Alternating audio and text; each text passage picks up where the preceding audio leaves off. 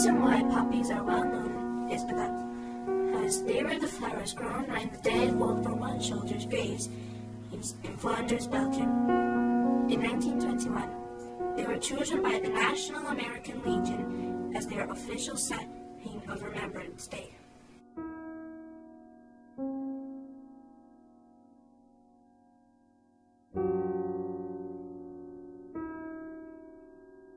Dear Mother and Father, I will spare you the mourning about the trenches and how disgusting they are, and the fact that I have trench foot. 6 men who went on patrol have now went missing, and I am worried that the next time I go on patrol the same thing will happen to me. We are low on food, medicine and ammunition. I am worried when the time comes to go over the top into no man's land. We won't have anything to fight the Germans with. It's been so long, I've even forgot what you look like. I just want to come home.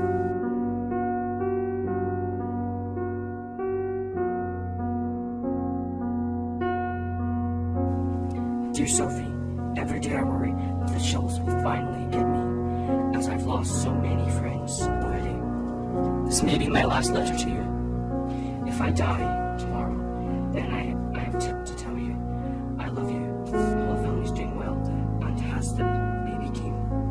Is it what we thought it was? I can't stand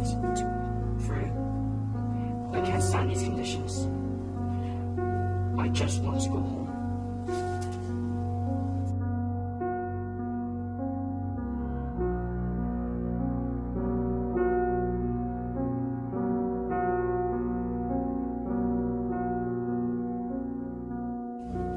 Dear family, Iraq is terrible, all the dust going in my eyes. We have been patrolling the same area for a few months now, waiting for the enemy. Me and my best friend Vladimir have been promoted to private first class. Not the highest rank, but we still celebrated a bit. I am now in communications. Me and Vladimir have become great friends, and I hope to bring him home to meet you one day. I hate these conditions. I just want to go home.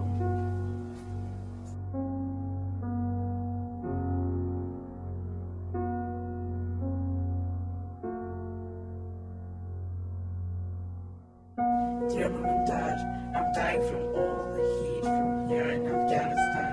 I miss you all so much. Most of my friends are dead. I've defused 100 bombs and I have to defuse one tomorrow, and I hope I can defuse it. I'm so sad that I'm here. I miss you all. Try and survive without me. I just want to come home.